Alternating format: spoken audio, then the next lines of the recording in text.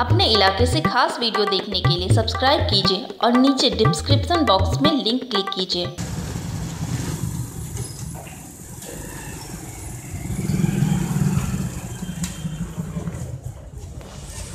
तो पेट्रोल और डीजल के रेट बढ़ने से आप लोगों को किस तरह की दिक्कतें आ रही हैं? पेट्रोल से पहले डीजल से पहली समस्या तो ये है कि हम लोगों को सिंचाई के लिए दिक्कत है, जैसे कि सिंचाई करना पड़ती है सबसे पहले। और ट्रैक्टर के लिए जो 500-600 रुपया चलते थे वो 700-800 रुपया हो चुके हैं, तो उससे 200 रुपया घाटे में चल रहा है किसान। और सिंचाई में भी ऐसा ही, जहाँ 500 का डीजल था वहाँ 600-700 रुपये का डीजल लगा। पहले जो लोग किसानी करते थे वो जैसे कि ट्रैक्टर वाले कितने का घंटा लेते थे, अब कितने का ले रहे हैं? पहले 600 रुपया लेती थी, अब 800 रुपया लेने लगी। पहले लेकिन गल्ले का भाव था, मसूर उड़दा बिक रहा था 150 रुपया किलो, अब बिक रहा है 15 रुपया किलो। तो इस तरह किसान सक्सेस हो पाएगा कि नहीं हो पाएगा? किसान जो जमीन बेच भी पे उतारे हुए हैं, अब सक्सेस क्या को होगा, उसकी तो जमीन ही बिकने वाली है।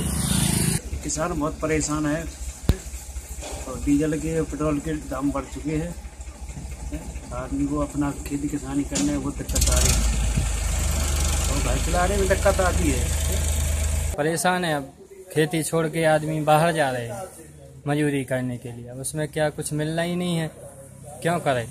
और आप लोगों को किस तरह से प्रभाव पड़ रहा है?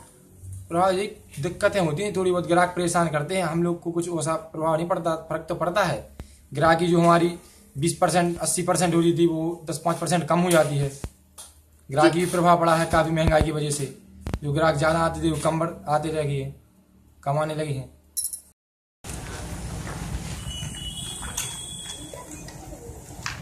पेट्रोल बढ़ने के कारण आप लोगों को किस तरह की दिक्कतें आ रही हैं? दिक्कतें यही है कि पहले 100 में लौट आते गांव देहात से, अब जाए कि 150-200 रुपया को तेल लग रहा हो।